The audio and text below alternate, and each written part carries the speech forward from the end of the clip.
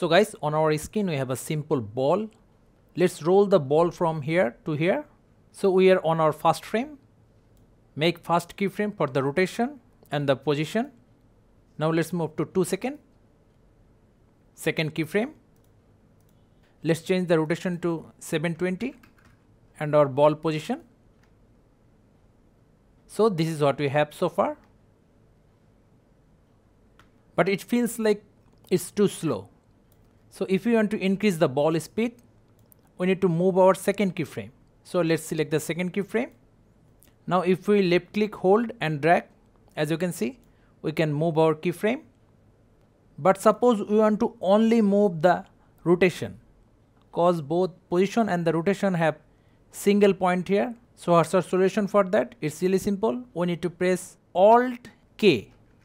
Now we have option here for rotation and the position.